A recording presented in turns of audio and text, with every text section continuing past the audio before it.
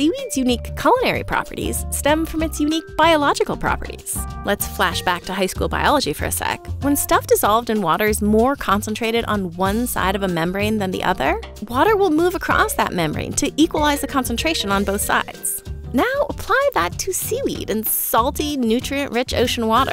Water should leave the seaweed cells to dilute all that salt in the surrounding water, which would not be good news for the seaweed.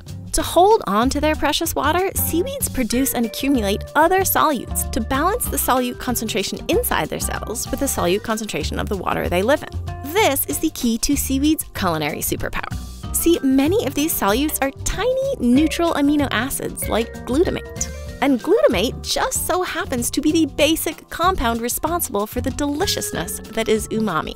That's why seaweed is an umami powerhouse that contributes a ton of savory, meaty, downright delicious flavor to food.